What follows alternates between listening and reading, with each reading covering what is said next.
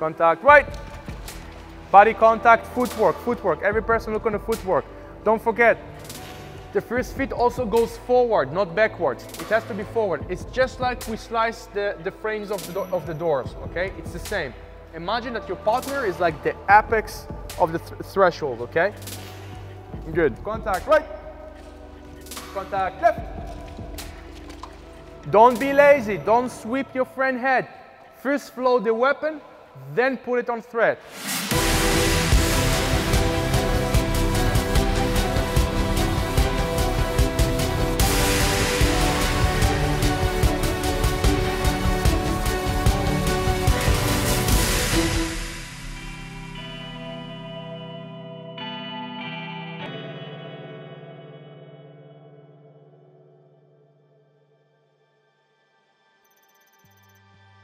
All right, let's talk about 3 of the most common room shape or structural shapes that we have in CQB. The first one is pretty simple, guys, right? It's a box-shaped room. We start with that on purpose in order for me to understand what is your general level of understanding of CQB. And before we will discuss some of the issues in these rooms, I want to introduce you to the first terminology. So as you can see, we have here 4 corners in this room shape, right? Good. We like to divide them into 2 types. Easy corners and hard corners. Easy corners are going to be those corners over there which are deeper into the room. The reason why there are easy corners is because as I'm making my way to the room, slicing or whatever, I can always address and, if needed to, fight with these corners from outside without forcing myself to run into the room and committing to other corners in the same time. Okay? So that's why we call it easy corners. We can fight from outside and we can always also bail away from them if needed. We talked previously about room shapes, movement, all that kind of stuff, so probably now you have a bigger picture into how human behavior works in this environment and how this environment itself affects our tactical capabilities, right? What is the biggest issue we have in CQB across, let's say, military or police context? Limited space. Limited space. How does it affect? Flagging each other, right? Taking the guns and flagging my friends. What else? What else is a problem? I mean, we can train this, right? But what? Movement. How is this really a problem? Why, let me ask this way, why is this still a problem in higher level of performance? Or in other words, special forces guys ending up shooting each other and stuff like this. Why? Movement works probably most in time until the first shot is coming. Exactly. And then it's like everybody, like we heard before, the human behavior, everybody is acting differently, so it's hard to anticipate basically. To your disciplines and to your drills. Okay, so basically here's the point. First of all, this environment is forcing us to work with too many guns in a very short proximity. Second, even though we tend to think always that we will be proactive, in the end of the day we will be reactive. Why? Because the threat will not be neutralized after 1 shot or 2 shots, which probably he will be mobile, correct? Now if a threat is being mobile and I'm focused on engaging him, I have no capability or possibility by time and place to anticipate where are additional people located or positioned. So often when we look into engagement in environments like this, or even in a house where everything is really tight, as soon as the threat starts to move or people starts to move unexpectedly, you see people flagging each other or sometimes shooting from the back. So the South African video, probably you all remember, right? The guy looking for the active shooter, he looks for him, the guy from the back looking as well. And the guy from the back was ironically the first person who was able to acquire a trajectory to the threat. He pulled the trigger, but in the same time he pulled, what happened? The guy from the front stand up and moved to his line of fire and he capped him in the head. Was this preventable? Could we have prevented it through training? For sure, right? Muzzle before flash, online rule, exactly. Then we have the hard corners which are located here and here. Hard corners, just like they are hard, I need to make my way through the entry point in order to clear them, which means it's pretty much the last thing I have to do before entering the room, right? That means I'm exposing myself completely. And not only that I'm exposing myself completely, I have the following problems. The first one is that by the time I'm taking that corner over here, doesn't matter in which kind of entry you're doing, button hook, center file, whatever, my ability to bail away is reduced in comparison to easy corners. In easy corners, I'm floating outside of the room, basically, okay? The second issue I have is that hard corner here and that hard corner here in center fets, for example, often cannot be cleared at the same time. What is the average threshold width today? How wide is it? 88 centimeter wide, standard, right? Something like this, give or take. Okay, we can't clear it in the same time, two people, right? We can't. We can do crisscross, of course. We'll talk tomorrow about whether it's efficient or not, but primarily we can't clear it in the same time. So that's another reason why we like to look into these corners as the hard corners, okay? They are problematic. Not only that I cannot bail in time, I can also not clear them in the same time. So what we will do now, instead of teaching you stuff like watch always to the left or the right of your muzzle, which in reality probably we will not be able to do it through behavior, I want to give you a principle-based training of 2 rules which we can apply into this environment. And those 2 rules may differ from each other in terms of what kind of environment I have or what kind of opportunity I have, okay? And we will walk through it, okay? What we will do is this.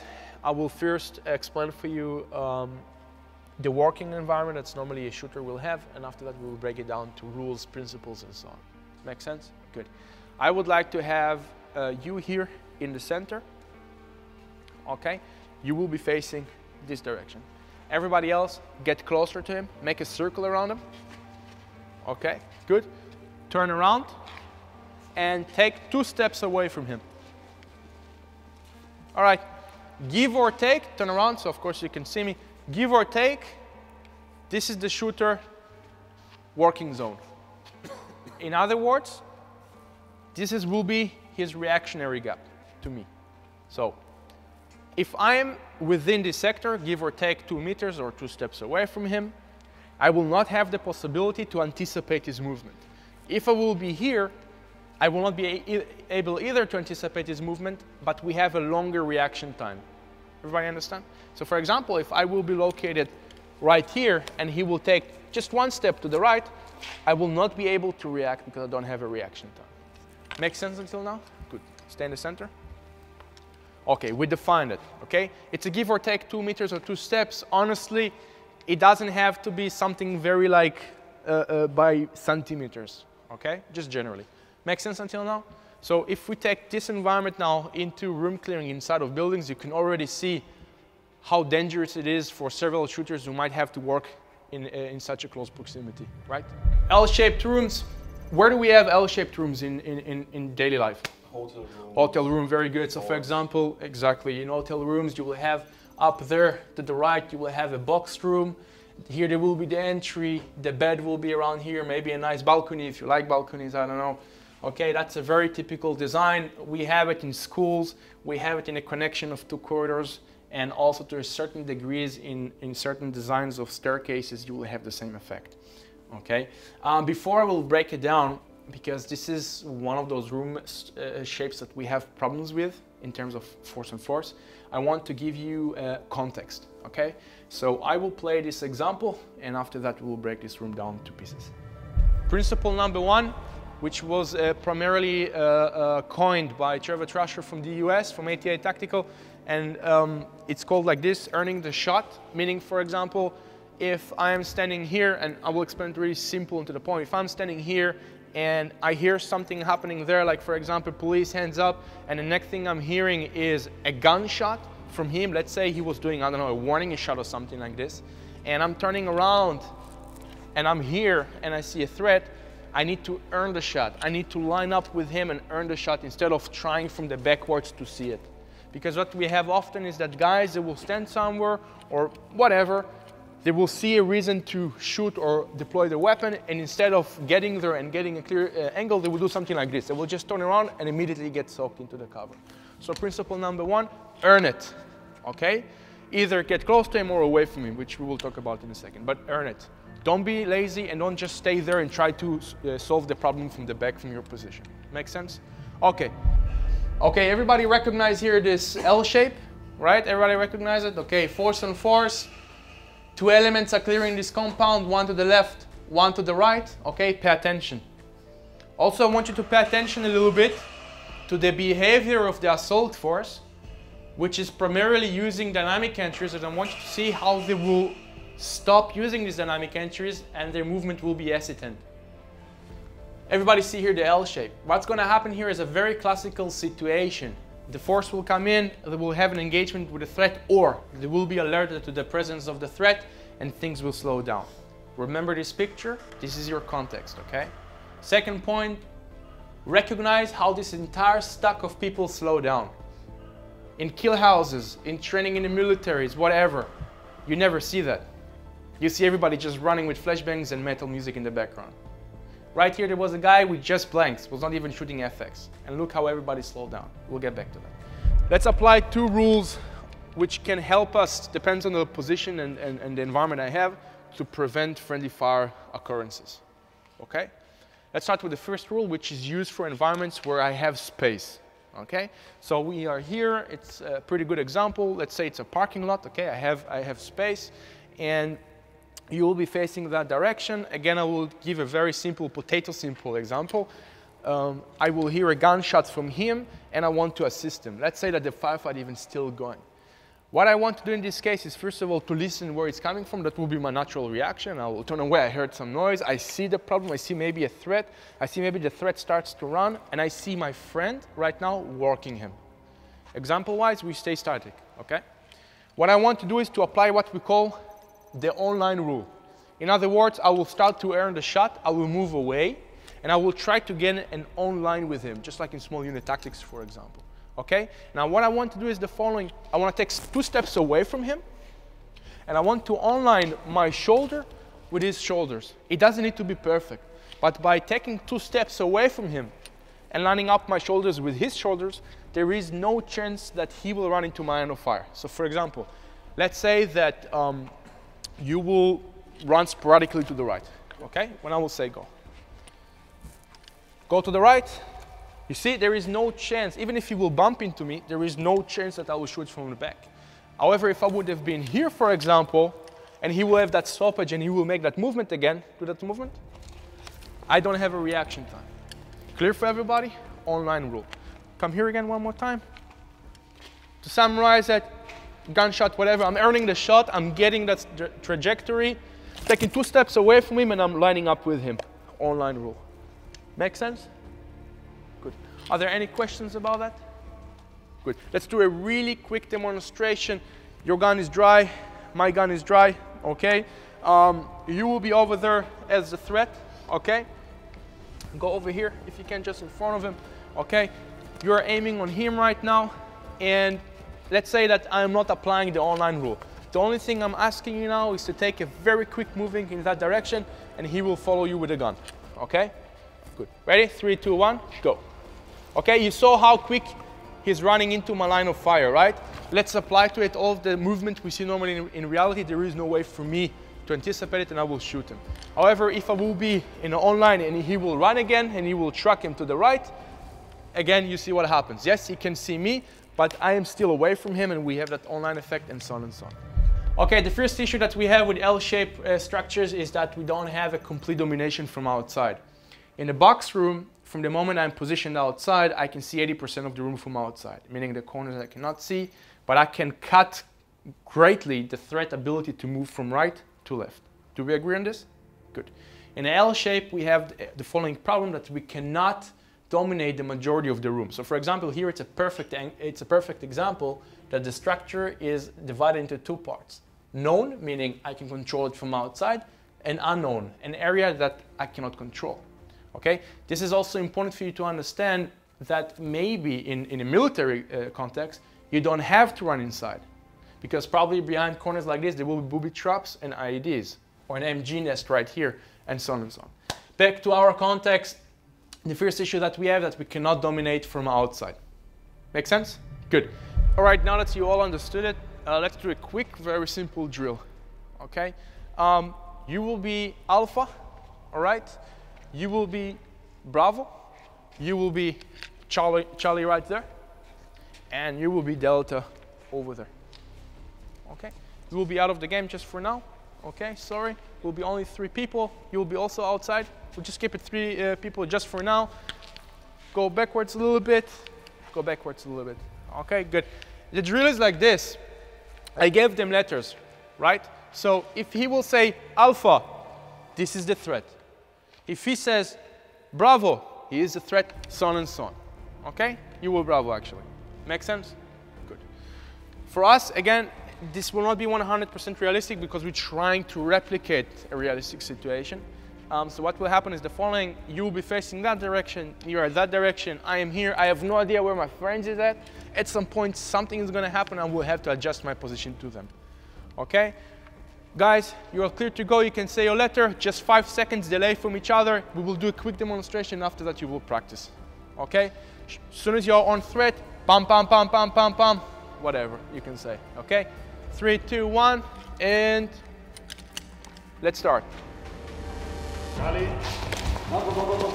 Rally. Alpha. Beta. Bravo. Rally.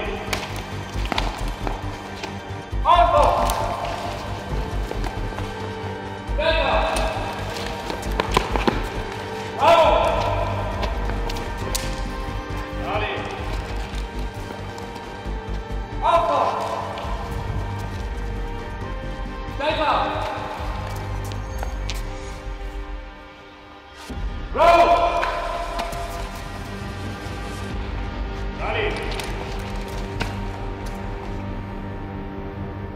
Okay, number 2.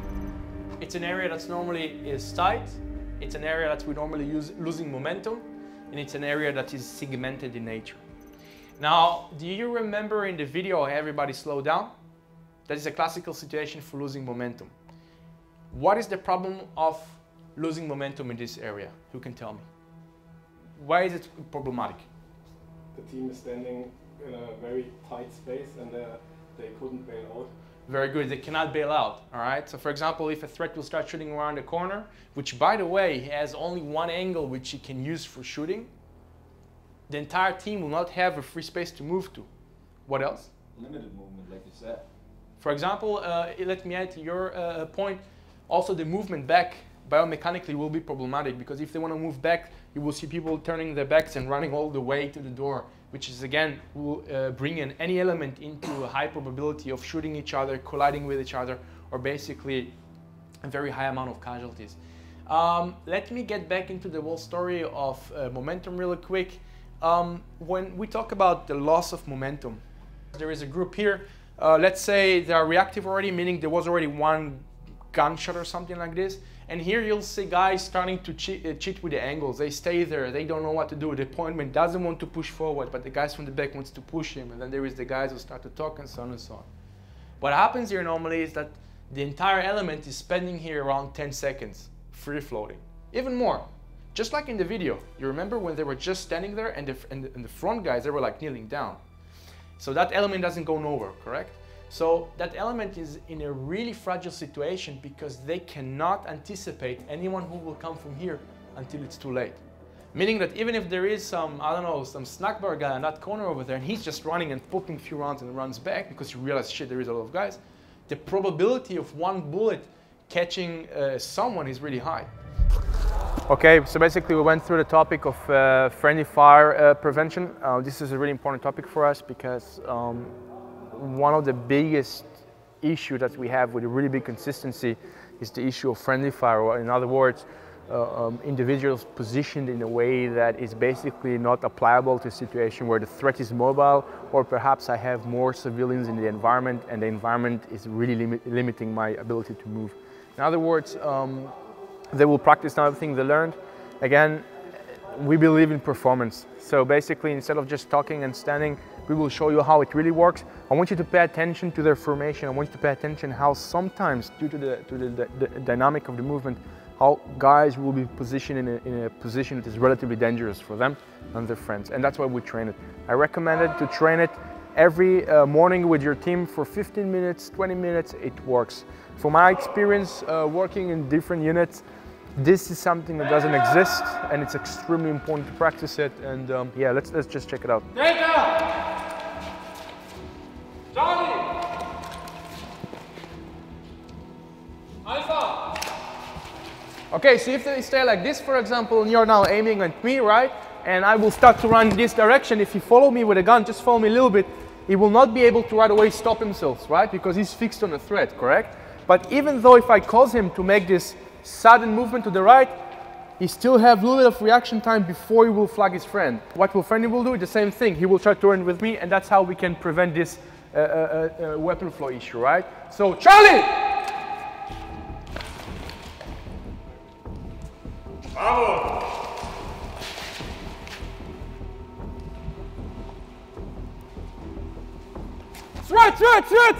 Threat!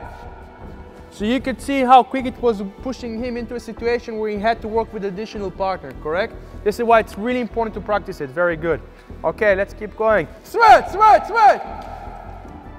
Okay, my flashlight will mark the threat. Are you ready? Stand by. Threat!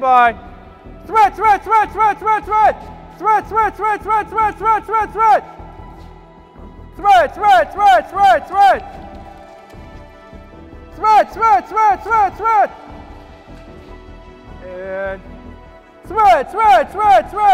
threat! Right, which brings me to the next point, which kind of connect with number 2, and that is the whole issue of momentum and tide.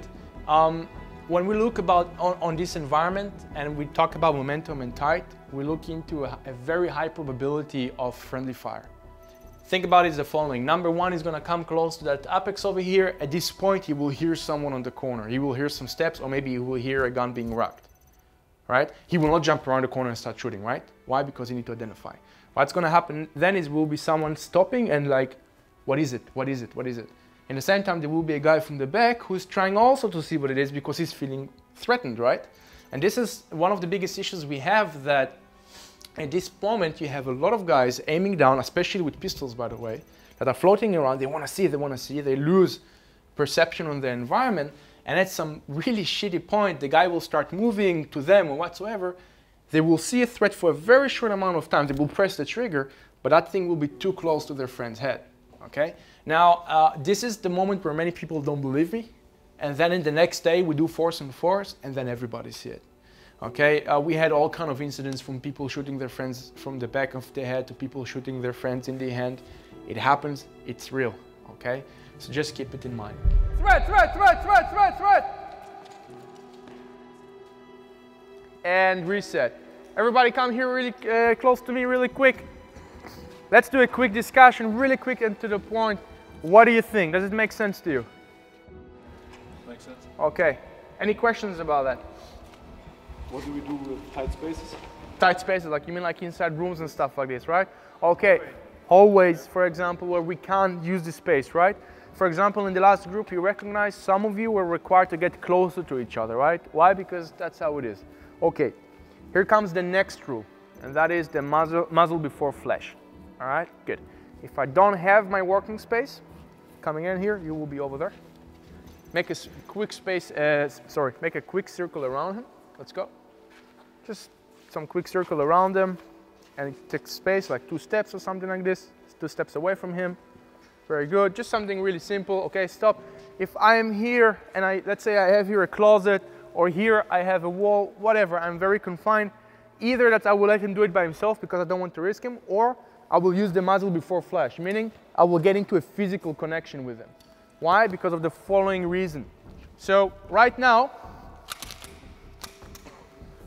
I have a pistol, right? This pistol, if used improperly, will put him in a risk, right? Because it's a shorter weapon system, correct? Good. What we see often is that if guys need, for example, in a hallway, right? If guys are working together and they have a threat at the front, there will always be the asshole from the back who is trying to do something like this. Or still have a body contact, but he's shooting from here or from here. Is this acceptable? Not at all. Why? Try to fix a stoppage in your gun right now. I can anticipate that. So what we want to do is to utilize the muzzle before flash. Principle number 1, get that muzzle beyond his flash. How it will look like this. Make sense? Good. Now, by having my arms here, the shoulder to shoulder and elbow to elbow, I create a physical barrier, like a wall. Meaning if something happens to him, something like, for example, he's pushing me to the right because he's escaping from someone, or he has a stoppage and he's just naturally doing this movement, I will naturally, even if I'm in the middle of shooting, it will bring my weapon away from him. And this is a really nice fail-safe, because if I will be behind him and he will do the same movement and in the same time will shoot a threat, you saw what happened. It was very close to his face. Makes sense to everybody? This is regarding the hand. Let's talk again really quick about the hand work. I'm here behind him, okay? I am not from the back. If I have body contact from my hands or from my fingers, it's a no-go. This is an absolute no-go. The body contact has to come from the elbow or from the shoulder. Does it make sense to everybody? That's all, okay? Left side, my weaker side, it's the same story, but here I'm gonna try to use a little bit of a chicken wing, okay, to get this distance from him. Why? Because it's my weak side. Come over here, you are a right-hander. Regarding the long gun, this is an important remark. Okay, deploy the weapon forward. If you're coming from your weak side and you don't have time to do a shoulder transition because it's too much time and also your equipment can get stuck in his equipment, what I want you to do is the following. Use a chicken wing here to get the distance between your weapon system. This is a short weapon, good example. To get a distance between your weapon system and the partner here. The reason for that is that one, if the weapon will be too close to him, or let's say from the back even, we will see a stoppage, we will see hits on the elbow. With the compensator, it's also not so comfortable. So get a distance by having a chicken wing. And I recommend to get that chicken wing with the elbow in the rib cage.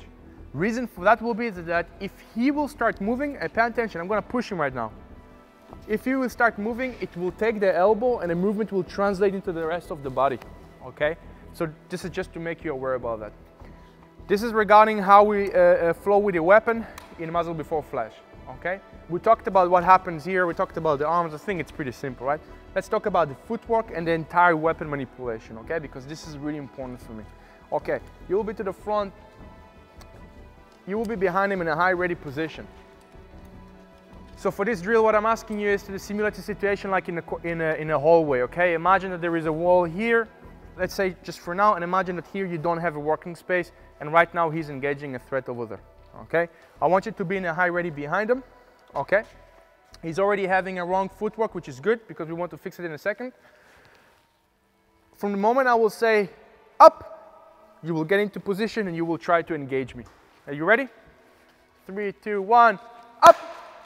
Okay, perfect. Let's break it down. Okay, first of all, always the leading foot, so the foot away from my partner is the foot that goes out. So for example, here he did it good. Take that foot here. That foot goes back. Okay, good. Try to apply the muzzle before flash, meaning elbow control, elbow contact to your partner. Everything like this. Very good. This is the correct footwork and the correct body position for working together in a muzzle before flash. Why is the fit like this? Very simple. If he needs to move backwards because he wants to extract his body or he needs to do something else, that fit is available. Furthermore, if he will be attacked by someone with a knife, whatever, or the guy will run to him like in the hyperkosher, you remember? 2015, when the guy just ran out, right? And I'm gonna run to him and he will go to the backwards. He will have more stability, even if he will start falling down. You see the fit? Good. Switch the fits. If he will shoot like this, natural point of aim is lost, the body is locked biomechanically, you can see the hips, and all of his weight now is projected forward, which means if I will just press on him like this, he can fall down. Make sense? Good. Switch legs. Very good. Okay, reset behind the body. One more remark regarding high ready position. Some guys putting the elbow on the friends and make weight on him. Don't touch your friend, you don't need to. Just be behind him, ready to go. High ready could be dangerous because often we see guys who are very lazy. Oh, perfect, come over here. Let's just, yeah, come over here. Let's make it even harder for me. He's a taller guy, perfect example. You'll be behind him. What we see very often is guys who deploy the weapon, switch your fits, just for the demonstration. They start to deploy the weapon already from here, which puts their partner in a great danger. Why? Because always the trigger can get stuck in sling, communication, whatever, and it can get pulled. So what we want you to do, guys, is always to bring the gun first away from my friend and only then to deploy it and then to apply the muzzle before flash and legs. Make sense to everybody? Very good. Let's talk about the weak side really quick. In the end, it's the same story. Which fit should go out now? This one, right? It's the further away from my friend, right? Okay, let's go. up, okay, is out. So you see what happened, there is a disconnection here, right? Good. What I want you to do is to get a little bit closer to him. You are lower than him, then it's actually good. That feet goes forward, okay, good. If he will start moving whatsoever, he will move into him and the gun will go as well, okay, good. Make sense for everybody? Yeah. Perfect, good. Are there any questions? Good, okay, let's practice it. Let's continue with LCC, last point of cover and concealment, which is the yellow line right here. So let's say that we continued. Let's say we didn't lose momentum. Let's say it's tight, but we divided our team and we're good to go. Here comes the next issue that we have across all kinds of concepts. Doesn't matter if you're running across a room or you just slice your way. Let's imagine that you were standing right here and you were slicing. You were slicing, you were slicing, and you saw someone, okay? You saw someone, and of course, because you are scared for your life and something made you convinced that there is a danger waiting for you, your natural reaction was flinching away, right? So right now you have a situation in which you are reactive and the guy or any person who was there is proactive, correct? Good. What we see often is that the guys, they will flinch back and then they will start slicing again. They will repeat the movement from before after something happens. So again, they will come, they will see someone, they will flinch back, and then they will try again to come around the corner. And basically what we say is that from the moment you trigger that angle around the apex, which means you could see that deeper part, you pass the last point of cover and concealment. Meaning even if I went back, I have to work out of the assumption that I don't have cover and concealment anymore. I don't have it. Why? Because if there is anyone floating on that area, his eyes are fixed where? On that apex over here. Let's do a really quick demonstration. Okay, good. You can see that apex over here, correct? Good. I want you now to look in that direction, all right? You still have peripheral view here? You can see my hand a little bit? Okay, good. So normally, let's say I'm here, I'm slicing my way, and I see a guy with a vest. What does a vest means for you? Exactly. So probably either you will freeze or you will flinch back, right? Let's go out of the assumption that you flinched back because you were really stressed. Okay, simple guy work. Okay, so I'm coming from here, he looks in that direction, I'm going away. He recognized that movement, right? What happens for someone, you're a sniper, what happens to someone who picks up a movement from his peripheral view? I'm looking at it. Looking at it, right? Human thing, you can't fool it, right? So I went in, I saw him, something caused me to go away, and now his eyes are fixed where? Right here, right? Good.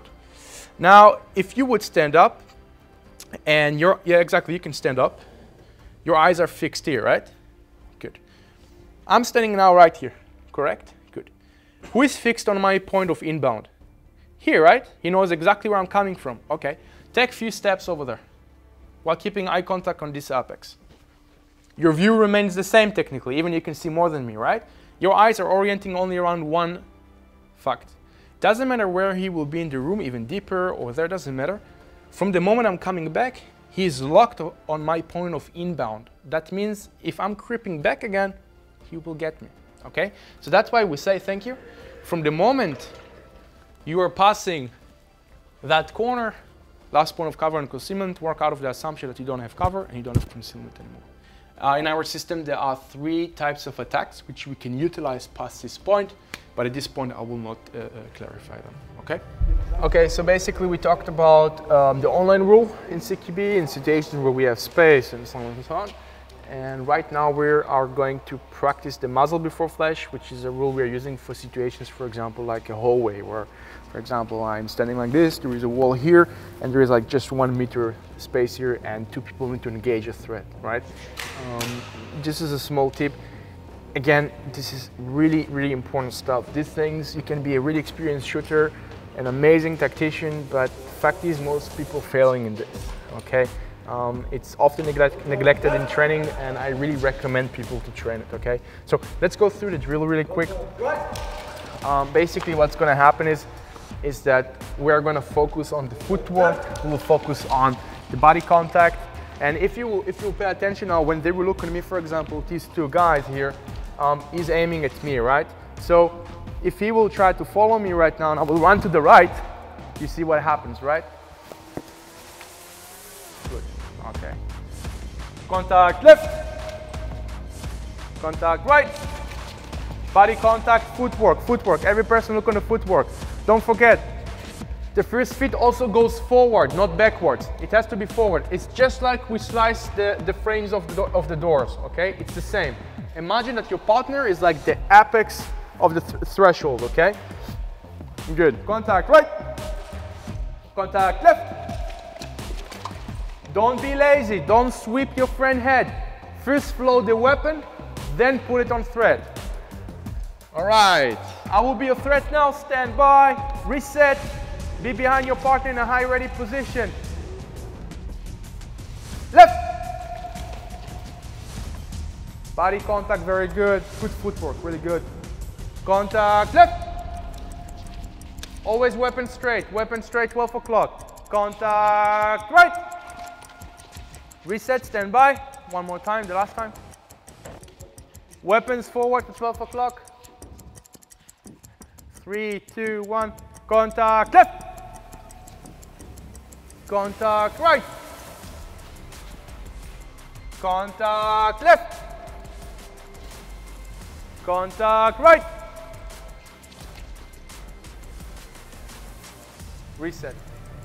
Back to the whole story of friendly fire. Before we continue, because this is something that for us is really important. Every course, doesn't matter with special forces, police guys, doesn't matter. We really see this issue, okay? And that is shooting from the depth.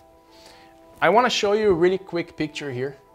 I do it like in many courses, and I don't know why it takes time for people to recognize it. Now, context-wise, just to give you quick information, this is a L-shape active shooter scenario, 20 actors inside or something like this, and one asshole with a gun shooting everybody. The team is coming around the door. Just by the moment that he saw the threat, Murphy kicks in, stoppage on a pistol, and he dropped to fix it. He had really big problems over there. Then we have a traffic jam on the door.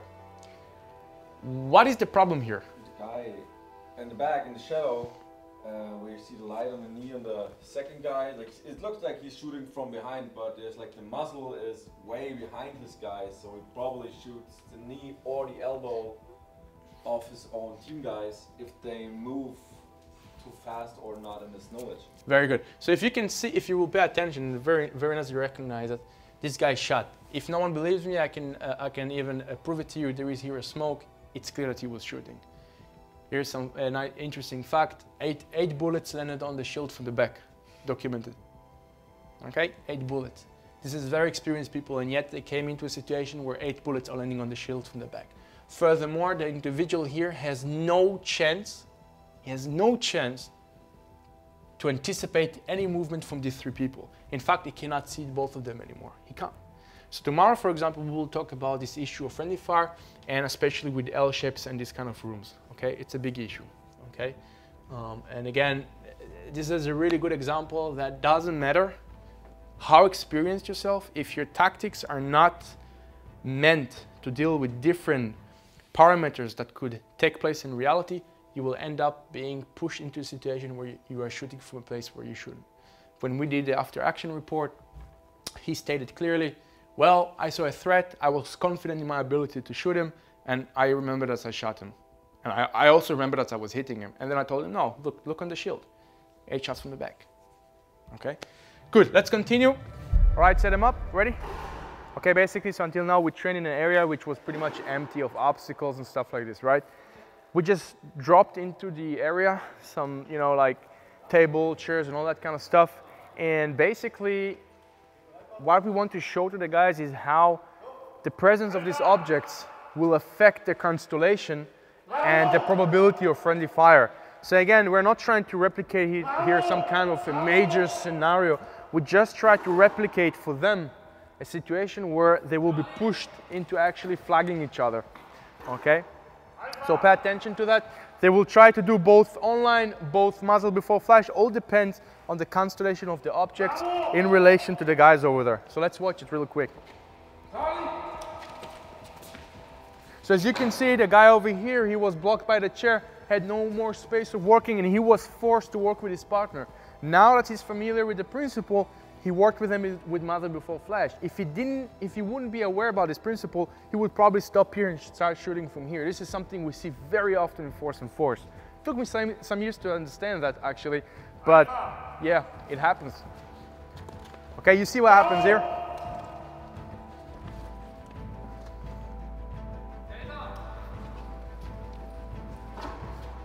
Another very perfect example, you can see the chair was forcing him to be together with him. Very good. Okay, I will join the team, let's go. I'm with you guys. I'm with you, let's go. Bravo! Bravo! Charlie!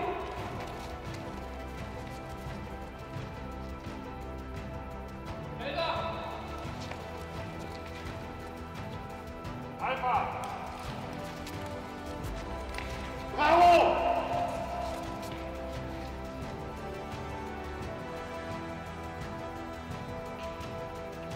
Alpha!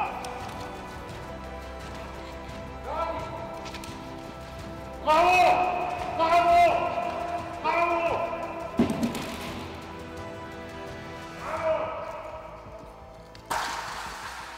So stop, you can see here, for example, if he will have some kind of an anomaly, like for example, he will need to move away, he could run easily into his muzzle, right? Therefore, he needs to get 2 steps away from him or have the muzzle before flash, which means body contact. Make sense? Okay, continue, let's go. Charlie!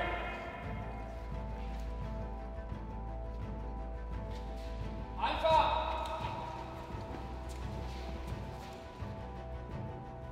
Delta! Exactly, earn the angle, find it, get it. Yeah, very good. Keep going. Delta!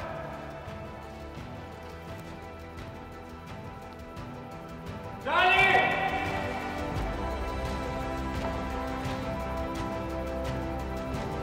Alpha! Bravo!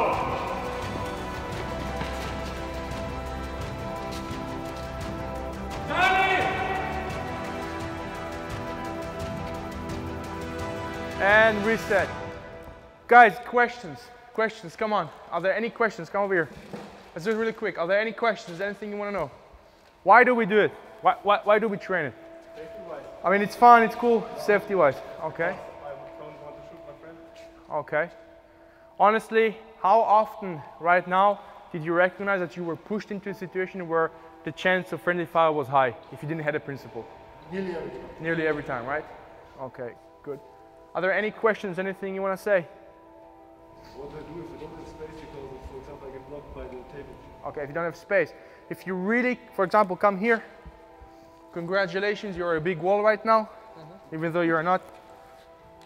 Okay, your weapon is up. Okay, if I recognize that I don't have working space, meaning I can only shoot if I'm coming here, let him do it. Don't destroy his shot, let him do it. You know, it sounds a little bit weird because there will be a firefight, but let him work, okay? Because if I'm gonna block him or come from here and try to shoot or do stuff like this that some people do, it's a complicated situation. It destroys his ability to bail out. And second, the chance of me causing him an injury by, you know, muzzle flight, you know, all that kind of stuff is too high. Just let him do it. Make sense? Perfect. Any other questions? Okay, good. Thank you guys. Let's continue to the next module. Let's go.